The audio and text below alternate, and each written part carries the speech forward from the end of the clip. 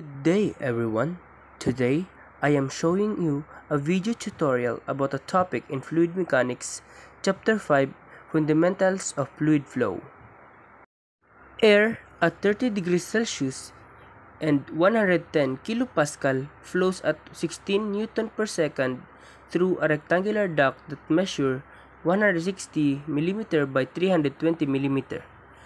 Compute the average velocity and volume flux. First, we will input the given. T is equals to 30 degrees Celsius, P is equals to 110 kilopascal, W is equals to 16 Newton per second.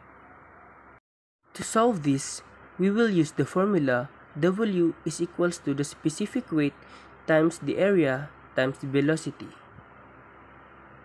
To solve for the velocity, we will use the formula W is equal to the specific weight times the area times the velocity, where the W is equal to 16 equals to the specific weight 12.39 times the area 0.16 times 0.32 times the velocity. Velocity is equals to 25.2 meter per second. Solve for the volume flux.